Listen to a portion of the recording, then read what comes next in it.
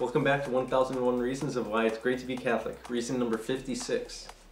St. Damasus was pope from 366 to 384.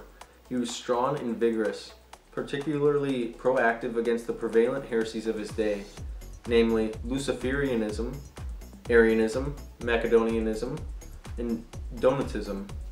Pope Damasus also commissioned St. Jerome to translate the Bible into Latin, the so-called Vulgate version, and introduced Latin into the liturgy, both measures aimed at meeting the spiritual needs of the Latin-speaking Western Christians.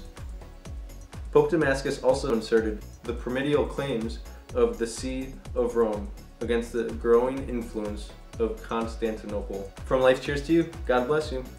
Peace.